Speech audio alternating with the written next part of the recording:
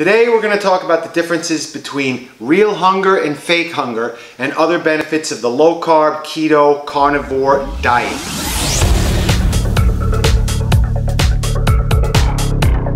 Hey there, njroute22.com here with another low-carb, keto, carnivore chat. Today's topic is about hunger. And I'll give you a little background here. Back when I ate the standard American diet, SAD, I was always hungry. And my diet consisted of all the worst things, you know, in retrospect. I had bread, I had bagels, I had juice, I had pizza, sandwiches, just bad things. And I was always hungry. I was snacking, I was eating Doritos. I always needed to have food. It's bizarre. And now throughout the years I've understood, or I now understand, that eating those types of food just, you know, gets the next bout of food like lined up for you. Like eating the carby foods, even vegetables, certain vegetables or like starches like potatoes, they line up your next meal. You're hungry quickly.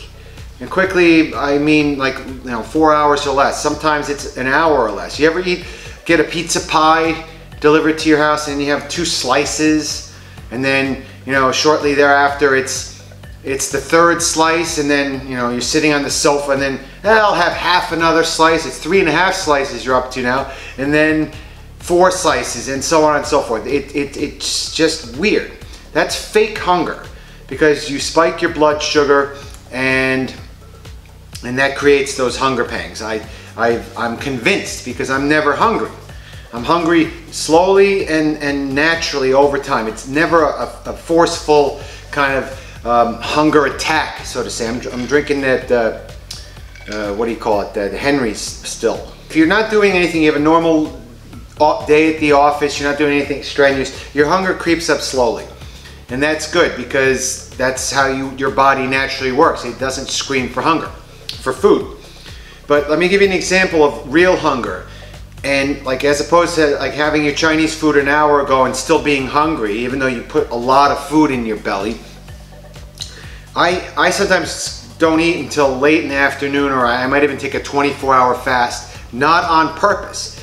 But on the flip side, let's just give you an example. Yesterday I spent like 8 or 10 hours doing hardcore manual labor here at the house. I'm lifting heavy bags of landscaping rocks, chainsaws, weed whackers, a 600-pound lawnmower that I push. Well, it has a motor in it, but I still have to schlep it around for 8 hours, 10 hours. It was ridiculous, and I had no problem with energy. I wasn't tired, I wasn't sluggish. I just did the work, got it over with, and then that was that. Now today, you know, my body's recovering. I used a lot of muscles. I was genuinely hungry today. I didn't eat any sugary things yesterday, nor do I ever anymore. But my body was, you know, telling me in like real signals that I was hungry. It needed fuel for whatever muscle damage I did and calories I burned. So today I was actually hungry, and I ate. And that's the good thing about it. It's a guilt-free replenishment, a guilt-free hunger. I was hungry. I'm like, my body's telling me, hey dude, feed me. So I have tons of meat-based leftovers. I had some smoked sausages. I had some burgers I made with, here's a great recipe, by the way, built into this little review here. If you ever have like I bought 6 pounds of ground beef at Wegmans for like 12 bucks. Awesome, 80% beef. It's not the best, but the value-wise, it's really good. And I also had some ribs, some boneless ribs I had smoked on my grill a couple days earlier. I'm like, you know, pork is a little bit of a problem for me, because when I eat ribs, it gets stuck in my teeth really easily. And I have to floss like 10 times a day if I'm eating that type of food. So I said, let me take these last 2 ribs, they were in the fridge, and I ground them up in a blender or chopper and made like minced pork. And I mixed that in with the beef. And oh God, man. And those burgers came out, it was like filet mignon meatloaf for me.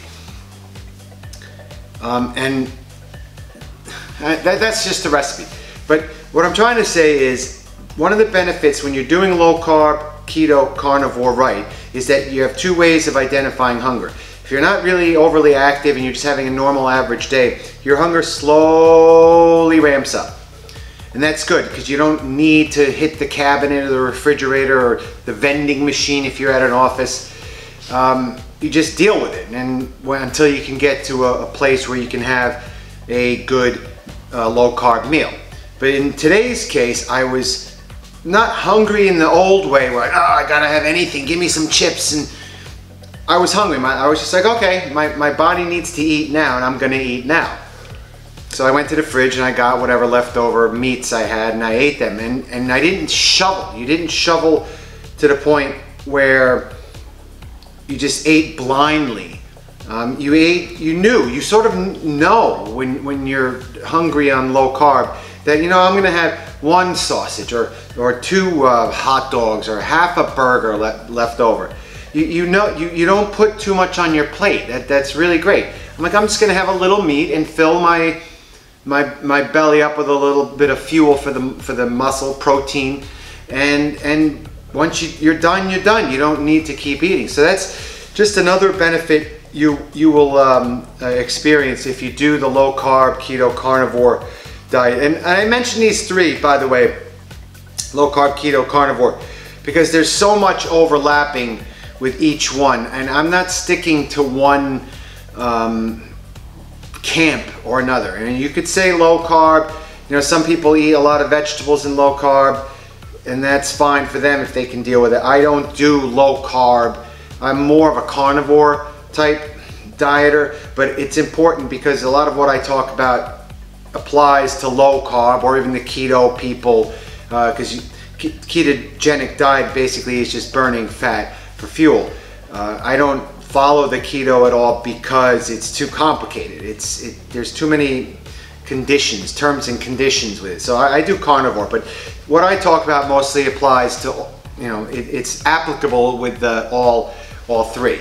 So that's it. It's a good hunger, and it's nice to respond to your body when it's telling you it needs fuel in the real way and not the fake way by spiking your sugar and just eating for bad reasons. So that's it. If anybody has any comments on this experience, because I don't really see people talking about it in this way, because hunger is not equal, as you can see. Hunger is not equal. There's the fake hunger, and then there's the real hunger when your body just needs fuel to build. That's it. Have a good week ahead. Gotta get my drink.